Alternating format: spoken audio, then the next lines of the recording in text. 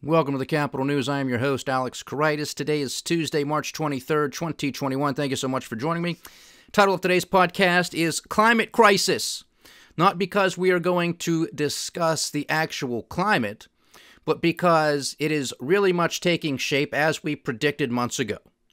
That the next crisis that was going to be presented before us, either after COVID-19 should pass or in combination with it, is all about the climate. And today we happen to have Tweedledee and Dingbat give some testimony today before the House Financial Committee. And of course, that means Jay Powell, the chair of the Federal Reserve, and our Treasury Secretary, Janet Dingbat Yellen. And there was no breaking news from them. It's the same old song and dance. I don't have much to add to this. And of course, I don't have much to add with respect to what our fearless and great elected officials were questioning them on. A bunch of nonsense, a bunch of gibberish. A complete waste of time. No matter if you spent 10 minutes watching it or you watched the whole thing. A complete waste of time. But, of course, what is interesting to note is how both of them were talking more in depth about climate and the climate crisis. And it's not just, of course, our central bank and our federal government that has been discussing the climate and climate crisis, but other central banks in other countries around the world have been and continue to do so. In fact, you have climate committees and climate working groups, or whatever you want to call them, being established within central banks. The ECB is one of them. And as we heard today, I believe it was, from Lael Brainard, the governor of the Federal Reserve, who she might become the next Fed chair once Jerome Powell's term expires, I believe next year. She was noting how the Federal Reserve is also going to establish some type of working group or a division within the Federal Reserve to tackle climate crisis. These people can't do what they are supposed to do. Now we're going to add the weather to the mix? I mean, this is sort of laughable if you think about it. I mean, jokingly, you have these two professions, the economy and the weatherman.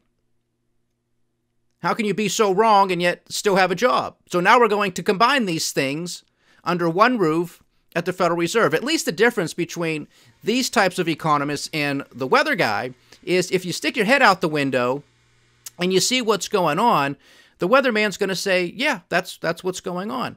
But if you stick your head out the window to see what's going on in the economy, these jokers at the Federal Reserve will tell you, no, that's not true. You're witnessing higher prices. You're experiencing inflation. That's not true. You just don't understand what you're looking at. So at least you have to give the weather guy a pat on the back for being a little bit more honest than these central bankers. Because that's all they do is lie, and continue on with these various narratives. So as I stated a few months ago, when the New Zealand Prime Minister came out and announced that New Zealand has eradicated COVID-19, blah, blah, blah, blah, blah, now the next thing she moved on to immediately was announcing and declaring a climate emergency. And I said, look out, this is what they're going to start pushing. Now, this should be no surprise to anybody. They've been talking about this stuff forever. But nonetheless, you have to have the right environment to start pushing these things forward. And you have COVID-19 with these restrictions and these lockdowns, and you have people becoming conditioned to simply listening to what the media says, to what a mayor says, a governor, whatever it might be, wherever you are. Oh, we got to shut down, got to lock down, you got to do this, got to put the mask on, blah, blah, blah, blah, blah. So I imagine that there will be studies out, and some of them are already starting to come out, with respect to all of these lockdowns.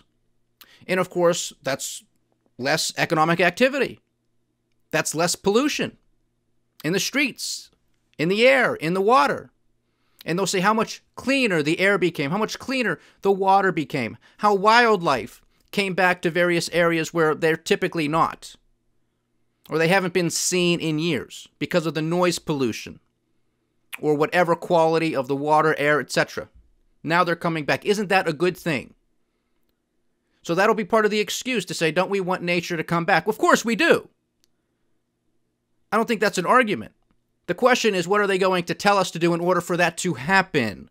Are they going to continue with these lockdowns, which are still going on, by the way? Italy, France, and now Germany is putting on further restrictions and lockdowns because of Easter. Okay, I have mentioned this several times before, that this is a Milgram experiment. Now, I know I haven't gone into great detail as to what that is. I said look it up if you're familiar with it. Start thinking about it and sort of comparing that experiment to what we're going through today. I am going to have to do a discussion on this, maybe this week, but definitely next. So within next 10 days or so, call it, I will have a discussion on the Milgram experiment so that everybody understand what's going on. Because that's exactly what I think this is at this juncture. Because this is not January, February, March of 2020 anymore. This is March of 2021. We have information. We have the data. We have comparisons between the lockdowns and restrictions versus non-lockdowns, non-restrictions. And this is now a complete joke. It's a complete joke. The economy is being destroyed. It's all about consolidation. If you're a small business, maybe even a mid-sized business, you are non-essential. But if you're in the Dow 30 or the S&P 500, you are essential. You can remain open. Yes, we'll tell the small businesses to do X, Y, Z so that they can open up. And then we'll simply tell you have to shut down again. And then here in this country, the United States of America, we pass several trillions of dollars worth of legislation, and another $3 trillion is coming, and believe me, they will pass it. It doesn't mean that it's going to be $3 trillion in one big swoop. I don't expect that to happen. But little by little, they will pass it. They will pass it. And the Federal Reserve and other central banks will cheer it on. Because we got to save the climate. We got to do the infrastructure. We got to do the Green New Deal. Have to make these green investments because it's all about the climate crisis. You got the vaccination. You got the second vaccination. They seem to be working. But we got to get to a certain number. Maybe 50%, 70% for herd immunity. But that won't be enough because it's never enough. Don't wear a mask. Put one on. They're good for you. Now you should wear 2 masks. Now you should stand 6 feet away from each other. Now it's okay if children stand 3 feet away from each other now that they can go back to school. They're making this stuff up. That's part of the Milgram experiment. It's just about how much will you tolerate so long as the decision or the order is coming from an authority figure. Whether that's a politician, whether that's a doctor or some quote-unquote health expert, somebody from a CDC or the WHO or their counterparts internationally, how much are you willing to tolerate? It's coming to a breaking point. But that's all this is. This is just seeing how far the authorities can push the masses before they break. And we're starting to see those breaks around the globe, one after the next. Sometimes it's just, some weekend warriors, but they remain consistent to go out and protest on the weekends. Some of them are, of course, picking up steam and are becoming a little bit more prevalent. But it's always that intersection of what's taking place economically, which is a disaster and remains a disaster, what's happening politically, which is a disaster, and what's happening socially. This is just getting started. Everybody who was happy that 2020 is in the rearview mirror, I said, I don't think so. I don't think so, because they didn't solve a damn thing in 2020. They just threw trillions of dollars into the system. And later in the podcast, I'm going to talk about some of this wealth inequality, if you will, that has been occurring. And as we stated yesterday, other news agencies were talking about this too, but I was citing Bloomberg, how they noted that the top 1% saw a nice chunk of change come their way last year. Their net worth increased by $4 trillion. $4 trillion of top 1%. 1 year. During a pandemic. During one of the worst economic situations we have ever witnessed. You see where the money's going? Follow the money. It's not that difficult. But as long as you got your $1,400 stimulus check, or $2,000 or whatever they were throughout the past year, Your sit down and shut up money, that's exactly what people did. They took it, they sat down, and they shut their mouths. I'm not going to be surprised if they come up with another one. Whether it's in part of this $3 trillion monstrosity or something supplementary to it. Because nothing is going to be solved just because they passed the $1.9 trillion piece of crap. That's only going to get us through September. Isn't that amazing? A spending bill that would be one of the largest economies on the planet, on its own, the $1.9 trillion would be, but the size of Brazil. That's only going to get us through September, at least with respect to a lot of these unemployment programs. Now, some of these other things, of course, might take time, might spread out a little bit, but nonetheless, you get my point. And now they want to add another $3 trillion on top of it. And again, nobody asked these people these questions. Nobody asked Tweedledee or Dingbat, why do we have to pay taxes anymore? If you don't care about the size of the deficit, well, then what good are the tax dollars? They clearly don't matter. It's clearly not some type of economic or financial constraint. It should be, but it's not. When we bring in $3.5 trillion in tax revenue, roughly, and we're going to spend $8 trillion? I mean, that's ridiculous. That was last year. We're going to do the same thing this year. Nothing to show for it. Nothing to show for it. We still have at least 18 million Americans collecting some form of unemployment insurance, according to last week's Department of Labor report for initial jobless claims. We still have millions in food bank lines. We still have a countless number of people waiting in the wings for evictions. None of this stuff is talked about. None of this is discussed. Yet somehow, Tweedledee and Dingbat want to say, well, the economic recovery is underway. And of course, they'll cherry pick their data, and they'll continue with the narrative. But how are we supposed to combat this climate crisis? I mean, that truly is the perpetual crisis, isn't it? I mean, the climate is always changing. I've been to many museums. I've seen the dinosaurs. They always appear to be standing up or walking or however they have them posing. I've never seen any of them in an SUV or a truck or wearing a hard hat pulling the levers of a coal plant. I've never seen them do that. But we have gone through periods of extreme weather. Heat and ice. Without the SUVs, without the plants, without blah, blah, blah, blah, blah. Now, are we contributing factors? I'm sure we are. It's an environment. We are part of the environment. We have an impact. Everybody wants cleaner water, cleaner air. I don't think anybody wants the oceans polluted. And a lot of these things are criminal. And yes, it has an impact. But we are obviously going to be blamed for the vast majority of it by our authority figures.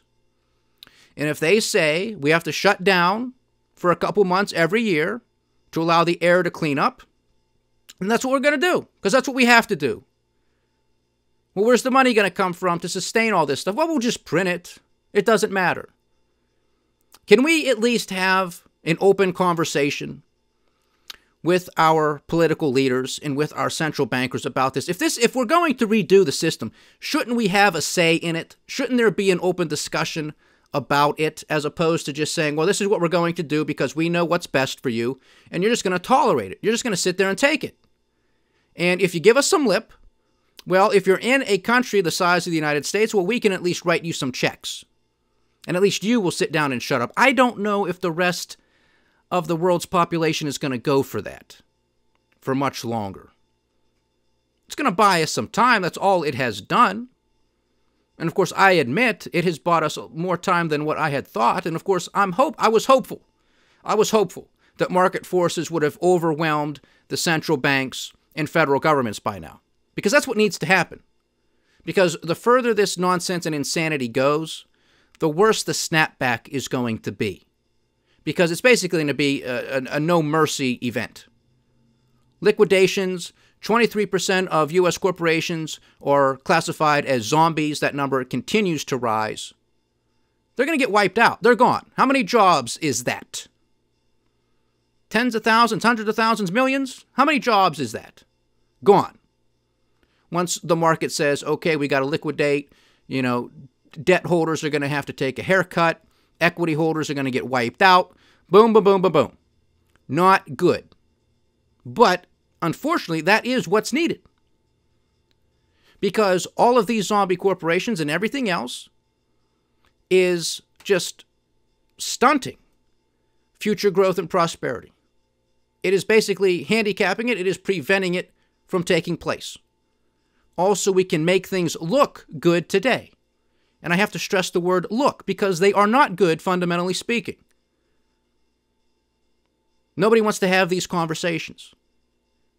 I would at least respect having these conversations. Well, this is just going to be the new system, folks. At least say why. At least say that that's what we're doing, as opposed to saying, well, we just got to do this temporarily. And of course, temporarily turns into 12, 13 years with respect to quantitative easing. Well, we're just going to do this because it's in the depths of the GFC, one of the worst environments we've been in since the Great Depression. So we're going to try this. We're going to get creative, but we only want it to be temporary. Well, the thing is almost a teenager now. That's not temporary. So forgive me for not believing these people when they come on and say, well, we're only going to keep interest rates low this time for a little bit longer. Or we're going to reduce our respective central bank balance sheets. It's going to be on autopilot. We're going to taper because the economy was so great a few years ago. Couldn't handle it. What makes anybody think that the economy and the markets can handle higher yields in rates now? They can't. We can't do it. We're pricing people out of various markets. Younger people are buying into a stock market at all-time highs, prices and valuations. We have people buying homes, prices, all-time highs. People can't afford them, being priced out of them. And once that market corrects, and it will in time, so many people are going to be wiped out. They're going to have negative equity. And they're not going to be able to renegotiate anything. They're not going to be able to refinance because they're locking in some of the best rates they'll ever see in their lifetime. So they're not going to refinance at a higher rate. This is not going to happen. Especially if you have the other liquidation taking place in other parts of the economy. Their jobs could be on the chopping block. So how are they going to afford it? They're not. This is why all of these actions are classified as malinvestment and distortions. Because that's what they are doing. They are distorting our reality. They are distorting our vision of what's really taking place. They make things look good, but it's at the expense of something. There is no free lunch. Some people are starting to wake up. I see this a little bit more on some social media. I see this a little bit more in some of the comment sections I watch on some videos on YouTube, some articles I'll read here and there. People are starting to wake up a little bit, but is it too little too late? Because at this juncture, what can really be done? Not much. Except having an open and honest conversation with each other, as a country, as a people, that what we have been doing and allowing to be done was nonsense, and that people are going to have to roll up their sleeves and sacrifice. And a lot of people already sacrifice as it is, working 2, 3 jobs, and still living paycheck to paycheck. So it's not going to be an easy sell.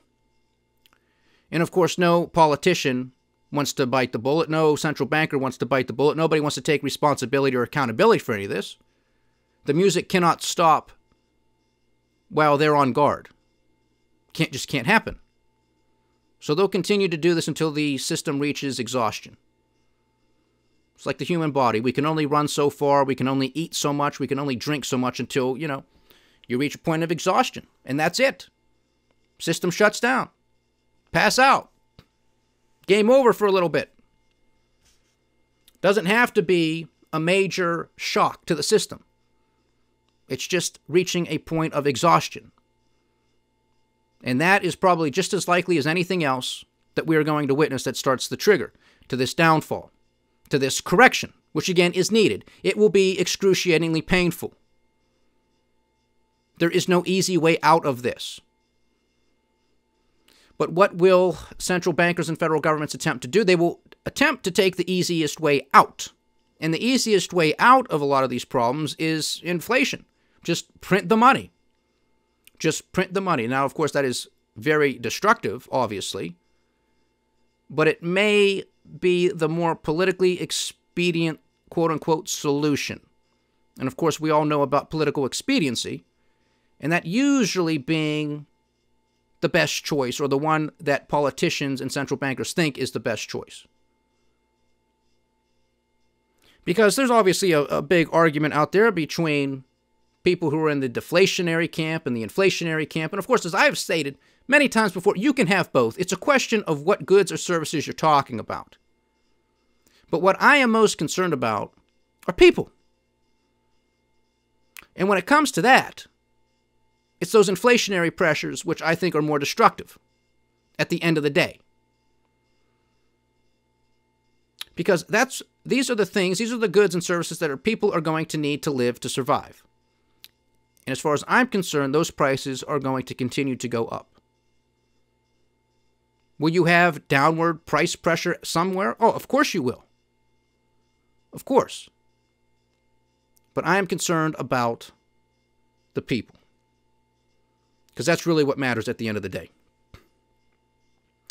So, climate crisis, it's already here, it's been here, but that is the next narrative. Because that will allow central banks to just always continue to prime the printing press, to keep it going. Because, well, we got to build technologies, we got to build infrastructure. Well, where's the money going to come from? We'll print it. Don't worry about it, we'll print it. And it's always going to be something else. Because it's never enough. So just be on the lookout for that every time you hear it. You're going to hear it a lot more, I do believe. So market performance, we have the dollar index at 92.37, a strong rally here in the dollar, hitting levels where we were a few weeks ago. Bitcoin is at $54,100 a coin. And of course, with this dollar strength, it is broad-based, so some general weakness across the major currency pairs. Overnight futures trading, we have the Dow Jones flat. The S&P 500 is also trading flat. And the NASDAQ 100 is in the green, up about 0.4%. It was a down day across the board on Wall Street today, especially in the small caps with the Russell 2000. Cash trade in Japan is down 1.6% at the time of the podcast, giving back 477 points. Pretty much a sea of red across the pond in Europe. However, the Spanish markets put on the biggest gain at about 0.6%. Cash trade in Australia putting on a gain of 0.6 as well. And the cash trade in China is down 1.2%. On the commodity front, with the strengthening dollar today, some broad-based weakness on commodities and precious metals. WTI is at $57.81. Brent is at $60.85, and natural gas is at $2.51. And of course, the narrative that is out there now is the strengthening dollar, but also looking at things a little bit more heavily on the demand side, because you have further restrictions, further lockdowns, and you have rising cases of COVID-19. And as we have stated many times before, from the demand side of things, yes, prices would be and most likely should be lower. So if that's going to be the narrative that's driving things, yeah, I can see that happening. But if you look at what's going on with the inflationary pressures and supply chain disruptions, that's a counterbalancing force in who is going to win out at the end of the day. And I think prices are likely going to end up higher at the end of the day when the dust settles. But this is a process. That's markets. Gold and silver did not have a good day either. Gold is at $1,731 an ounce, and silver is at $25.21 an ounce, so flirting very closely with a 24 handle, which we haven't seen in a while. And on the bond front, we have Uncle Sam's 10-year junk note yielding 1.6%, so continuing with that reversal, which again is no surprise. Nothing goes straight up, nothing goes straight down. But of course, the narrative has been with the 10-year yield increasing, that was putting downward pressure on the stock market, especially the tech-heavy sector, and in specific, or more so with respect to the NASDAQ. Well, we have the 10-year yield going down, yet we had stocks go down as well. Now, could that be because of the demand story, with further lockdowns and restrictions, with a increasing rate of, or an increase in the cases of COVID-19? Or is it on the back of a strengthening dollar? I mean, whatever they want to pick, they will pick.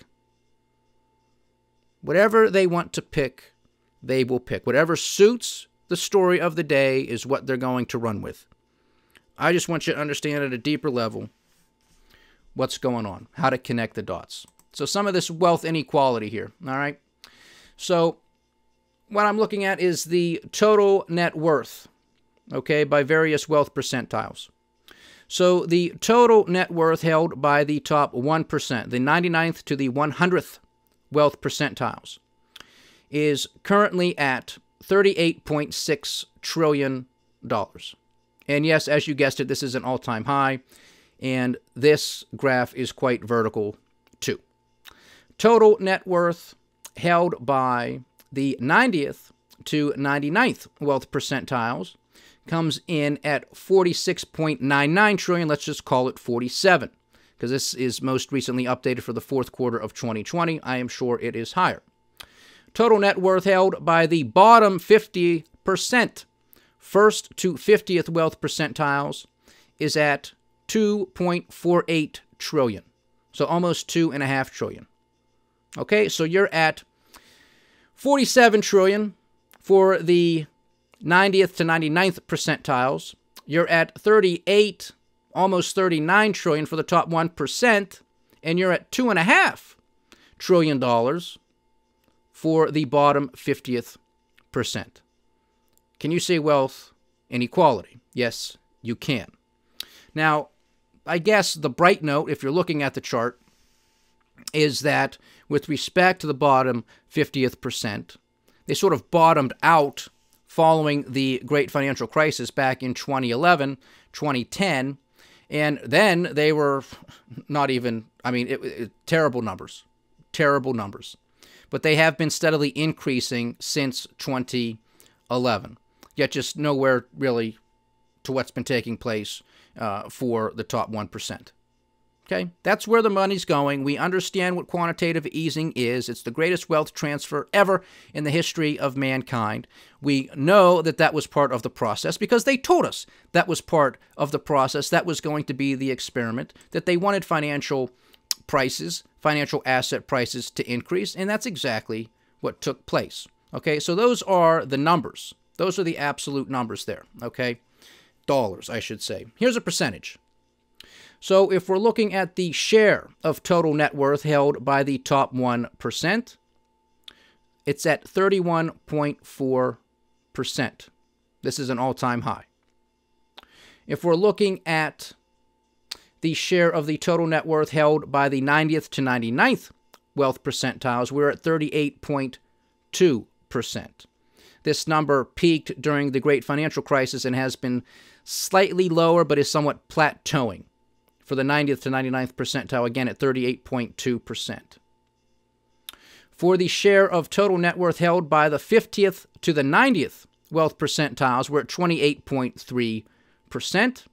This number peaked back shortly after the dot-com bust, so call it 2003, and has been steadily declining since then, so that is not good. Basically, that would be the middle class, if you will, the 50th to the 90th percentile. Their share of overall wealth has been decreasing since the early 2000s.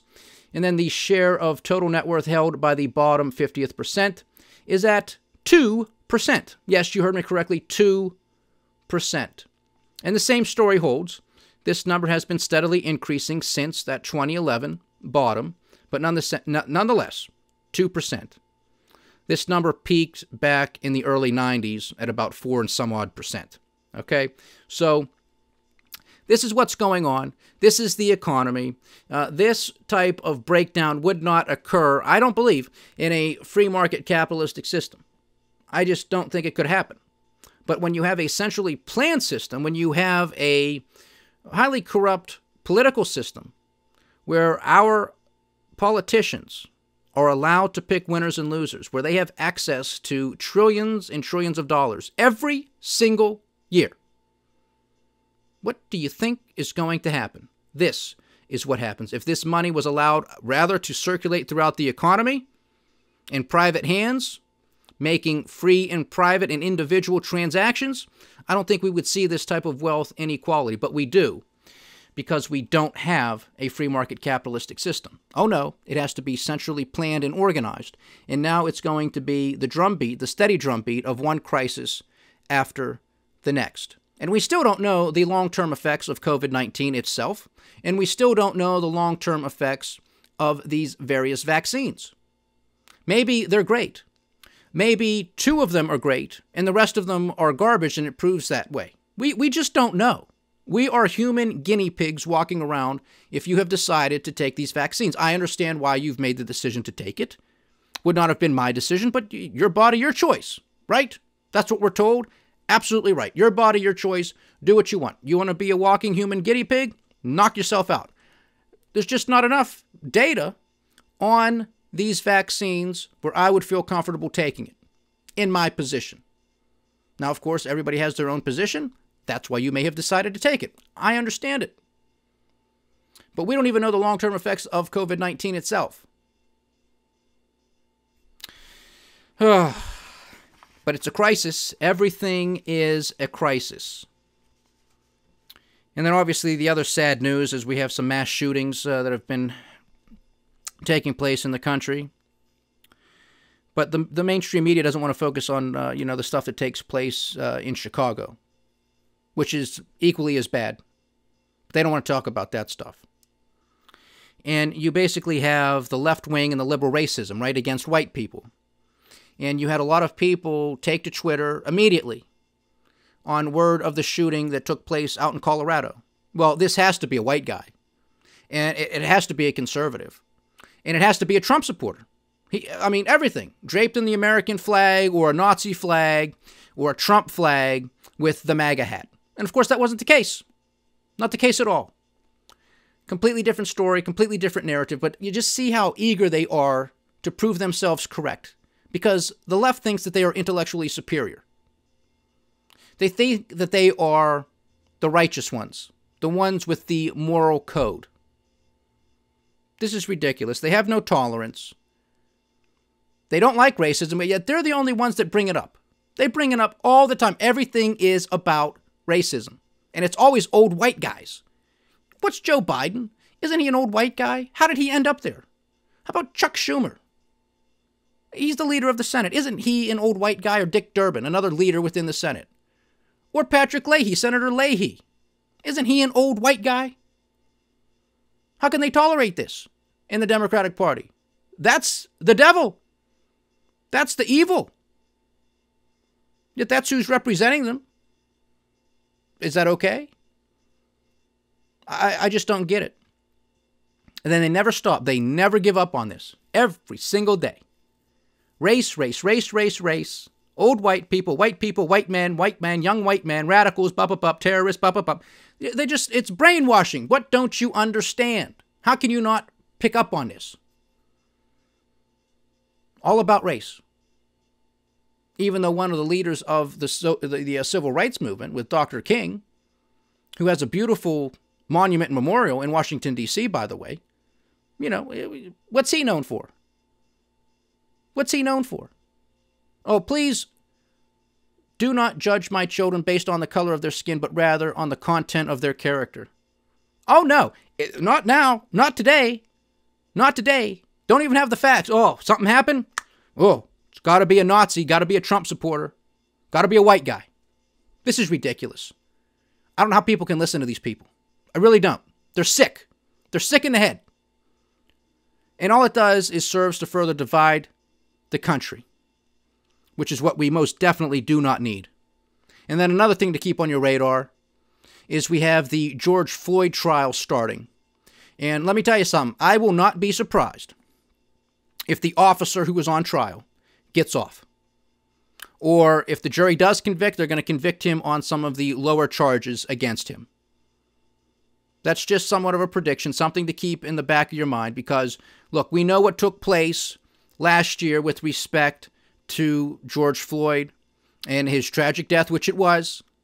But nonetheless, when the facts come out, and it's not just the media, and it's not just, people who have issues with the justice system, which is right. There are many, many problems with our justice system. We talk about them here all the time. It's most definitely a two-tier justice system.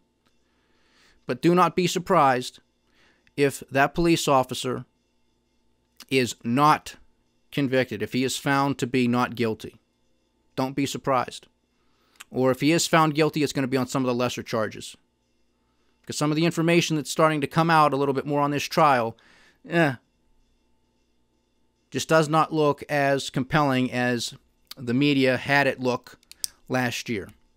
So if that should happen, this officer gets off, you can guess what will happen in the streets. But it's a climate crisis. Stay diversified, stay vigilant, and stay with the Capital News. I am Alex Koritis. Godspeed.